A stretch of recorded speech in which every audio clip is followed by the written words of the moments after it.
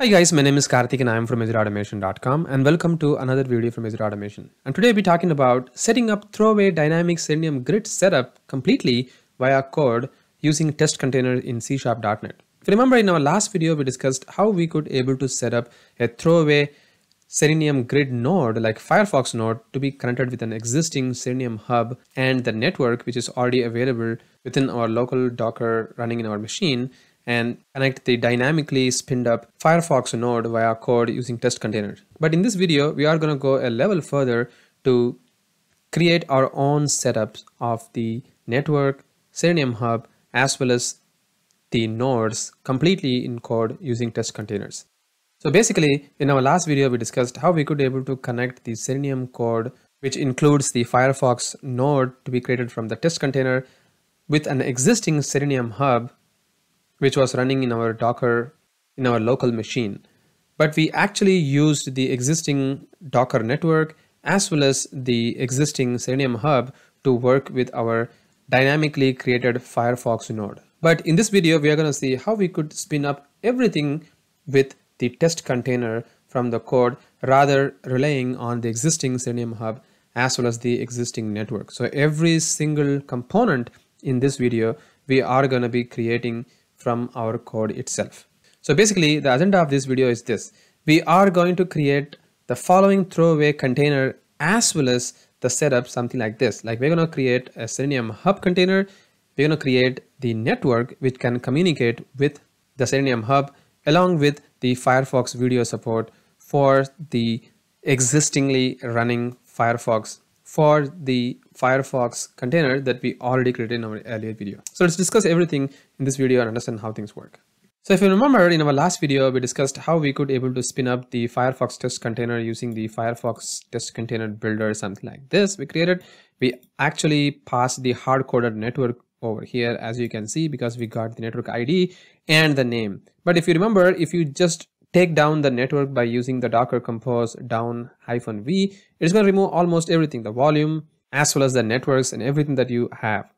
But if you remember, you can also take down the network if you wanted to. If you clean up your whole Docker environment like prune, you will probably end up removing the network. So this ID is going to keep changing, even though the name can remain, but the ID of the network is going to change. So this code becomes soon invalid. So how to get around this particular problem? Basically, we can create our own separate network in the test container, which is also completely possible.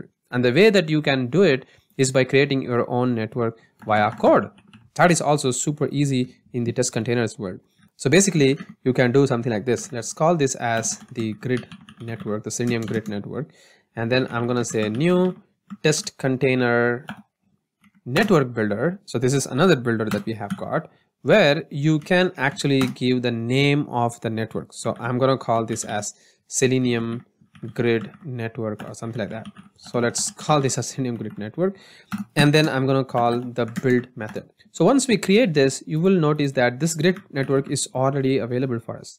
And the way you can invoke or create this network is using this method, await grid network dot create async. That's it. So this is going to create the grid network for you. But where do we actually use this grid network?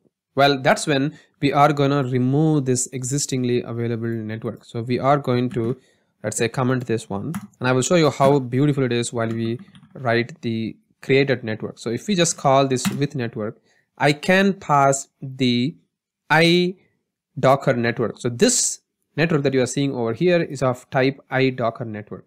So I can just pass the grid network over here, something like this. So that's the way that you can remove this hard-coded value, which is going to keep changing. This is going to be super easy because you have your separate network for the test containers so that you can use it. So now that we have our network problems being resolved, the next thing is we need to also create the Selenium Hub that we already have, which is running in our Docker over here. So if you remember, this is the Docker compose file that we were discussing before. We're going to get rid of this guy and we're going to create our own code, which is going to be over here. And the way we're going to do it is by creating one more Selenium Hub test container with all the port bindings and stuff. But as you can see over here, we have a lot of ports here, right? Like 442, 443, 444. So I have to almost pass all these ports, and also I need to create a container name, and then I need to use this image and the network as well. So the network should be the Selenium Grid network that we have got. So I'm going to create Selenium Hub test container builder, and over here I'm going to pass the test containers container, and here is the place where I'm going to give the with image with the image for the Selenium Hub, and then we also need to give the name of the Selenium Hub. So this is the one which I'm talking about. And once we have this, we can then pass all the port bindings that we really require, as we saw in the Docker compose file, which is going to be these. And then we also need to pass the network, which is going to be the network that we just created, the grid network. And once you have all these network, we can then do the build operation, which is this one. That's it. So this is how we can create the Selenium Hub test container. And once we have this container, we can then call the Selenium test hub container over here, which is going to be await of the Selenium Hub test container, and then start async, something like this. That's going to start the Selenium Hub container as well. And finally, we're also going to add the video support within our Firefox test container, so that I could able to see using the VNC to see what's really happening with my code execution. So I'm going to do that over here, as you can see. So basically, this is the video support, like the Selenium video FFmpeg, and then you can see that I'm passing in all the details, and it is going to really connect to the existing Firefox container that we have got. That's it. So this is the video support, this is the Selenium Hub, and this is the actual node that is going to perform the operation. So let's also go ahead and change the name to Firefox video container, maybe test container, whatever. So I'm not going to worry about the naming for now, so I'm just going to leave it as it is. And let's call this as await video of start async. That's it. So now that all our required containers are available for us, so we have the separate network, we also have Selenium Hub and this node. Let's do Control-EC to clean up the code a bit. There we go. And I'm going to put a breakpoint over here, and also I'm going to put a breakpoint over here, and let's try to run the code and see what's going to happen. So basically, I'm not going to run the Docker compose, so I'm going to even remove this already available container, and you will notice that all these things are going to be created for us automatically. Let's see how it's going to happen. So I'm going to go over here and let's do a debug. So you can see that at the moment we would have just created a network behind the scene, but if I am going to start the Selenium Hub, you will notice that there is going to be a Selenium Hub spawned up in the container over here. Do you see that? And similarly, there is going to be a Firefox test container hub, which is going to spin up a Firefox container for us over here. And now it will be looking very beautiful. If you just go to the overview, you will have a video supported session coming up as well. I will show you how it looks like. So if I just go and if I just step over, let's go to the local machine. You can see there is a session, and you can see that there is a video icon here. So once I click that, you will notice that there is a live view VNC password comes in. Just use the password secret. So that is the password for you to view what's happening behind the scene. And you can see that we have a Firefox up and running within the particular container, which is great. So now we could see what is really happening within our code execution. And now if I just do a step over, and if you go to the VNC, you see that the ExecuteAutomation page has been loaded. And then if I step over, it is going to click the login link, and then it's going to enter the username, which is going to be admin, something like that. So let me see what's going to happen. You see that it has typed the name admin there. So it's all working fine for us. That is the video support that we really require for our dynamic Selenium Grid. That's it. And once the execution is done, so all these containers are going to die, and it's going to be completely wiped out, because you know what test container does, right? So it is going to automatically remove all the container, like a cleanup, once the execution is done. So that is the power that we have got to create everything from the test container. But there is a catch. Now if you try executing this code once again, depending upon your machine's performance, this test might fail or might pass. And the reason why it is even failing is because you notice that the Selenium server, which is the hub server, was not something available. And why is this happening while it was working fine while we did the debug operation?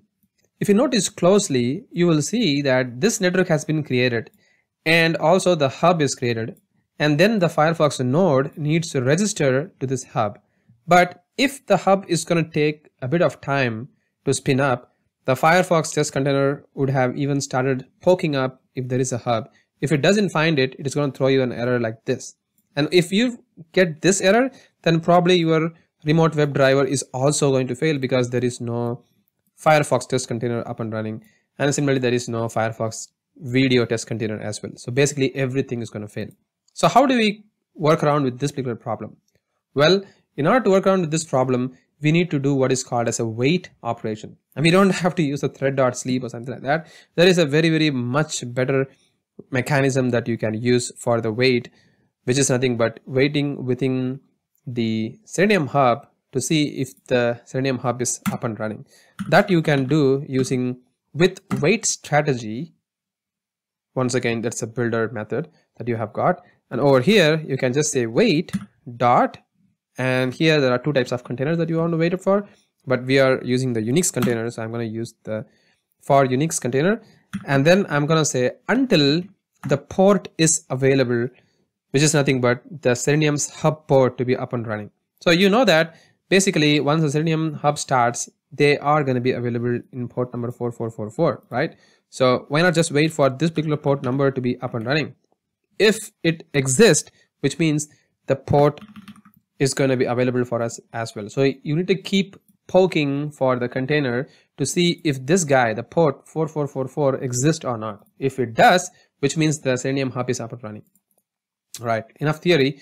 So now let's try executing the same code that was failing before. So if I do that this time, you will notice that it is going to do the exact same thing. It is going to start all the different containers, but this time it has waited for the Selenium hub to be completely available, and only then it is going to start running the test for you with the other containers. So now you see that it is actually doing the job behind the scene.